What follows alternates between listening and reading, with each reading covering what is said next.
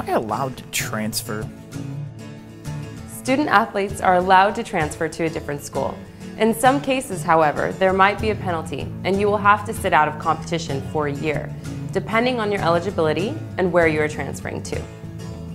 If you have been enrolled full-time at a 2-year or 4-year school, shown up for practice with the team, or have practice played while being enrolled part-time at college, then you are considered a transfer athlete.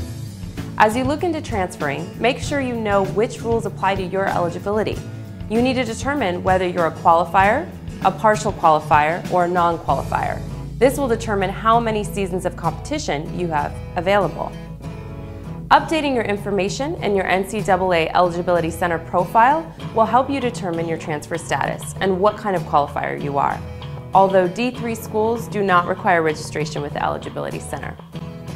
To find out more about your transfer options, visit the NCAA Transfer Guide on their website.